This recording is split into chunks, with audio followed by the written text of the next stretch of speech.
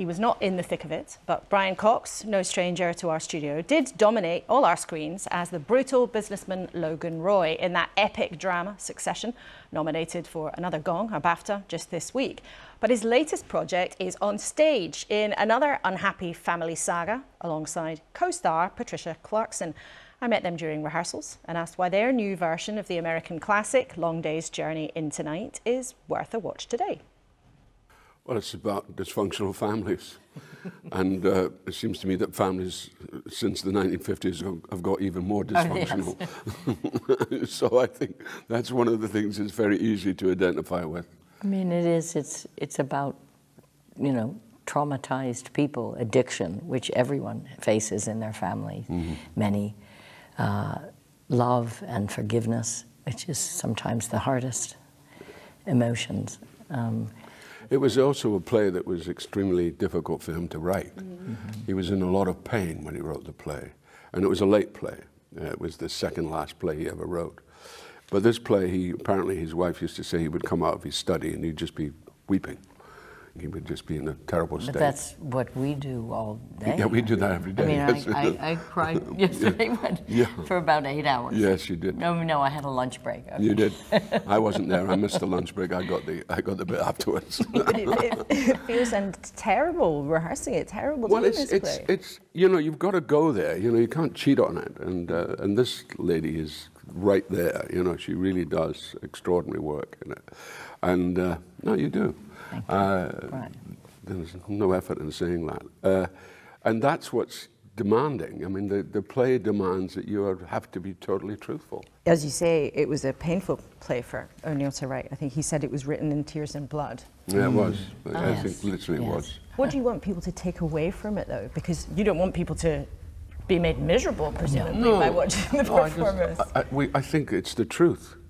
You know, the great thing about the theatre is what we can do in the theatre, which is happening less and less in the world, particularly in politics, is telling the truth. Mm. And we are we're truth tellers, and that's the strength of the play, is its truth. It's also, there's quite a bit of humor in this play. And we are finding that. You realize I've got him, gorgeous him, and our two beautiful sons, and they're Welsh and Irish. You know, there's a tremendous, there are moments in this play that will lift you. Yeah. And you will fall again, but... No, it's a roller coaster. It's a roller coaster. But it's also what the theatre needs to be. Mm-hmm. It's not just a question of the fact that it is daunting and it's everything we talk about, you know, in the negative, but in the end of the day, it's actually an extremely positive experience because it's what the theatre needs and what the theatre wants, and that's why it probably is, you know, arguably to some, the greatest American play ever written. It's interesting you say there it's what the theatre needs. Actually, in the last few weeks, we've talked to some of your fellow actors about what theatre should be, and Ray Fiennes said, for example, that you should get rid of trigger warnings because people should be shocked. People should be shocked, they should be involved, they should be tested. Absolutely. But in terms of the theatre and it demanding things of the audience, there is, you know, sometimes concern, particularly in the West End, that too many just hugely famous people are sort of, you know, dropped in to theatre in order to sell tickets.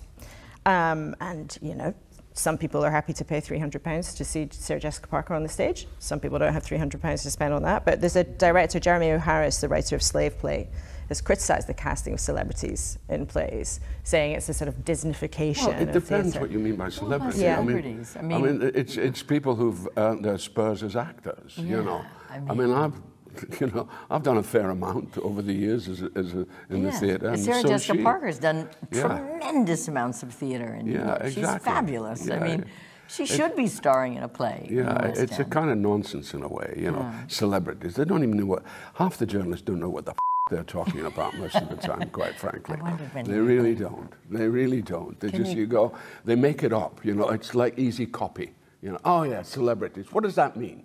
You know, they are hard-working actors who've earned their celebrity through what they've done over a number. I've been doing this for 60 years, for God's sake. And some of the celebrities that have maybe been dropped in, they've never done theater. But what if they're really great? Mm-hmm. What if they're really capable? And surprising. What if they're capable and exceptional? And they've been given a chance, and you see them do Shakespeare for the first time, and it's illuminating. Yeah. Well, it's interesting, both of you for the last decade or so, most of your work has been not in the theatre. whether in film or on TV screens. What's it like being back? I think it's difficult for Patty. I love it. I think she finds it hard being back in the theatre. I was just here 7 years ago. Well, you've been doing more theatre. All right. But I was here 7 years ago. You were, that's true. It's tough. It's rigorous. I have more respect for theater actors than anyone in the world. Not that I don't admire television and movie actors, but this is the work. This is the grind. You do have a reputation for being tough yourself. And I think I'm a pussycat. Don't you think I'm a pussycat? He kind of is, for me. You are very pussycatish. Well, Sarah Stook we talked to recently, and she said a few weeks ago that sometimes on set you would have a rage. You would fly into rages, but she wasn't sure if they were real or not. No, they're all fake. I mean, that was to do to wake people up. You know, you've got to do that to wake people up because people become so kind of bland and so passé about what they're doing. You know, there's a way of doing it by being so self-absorbed, but you've got to say, say, wake up. I find him quite docile. I'm not been daunting to you. I think I've been very sweet. Oh no, you've been lovely, very calming. Brian and Patricia, thank you very much. Thank you so much. Thank you.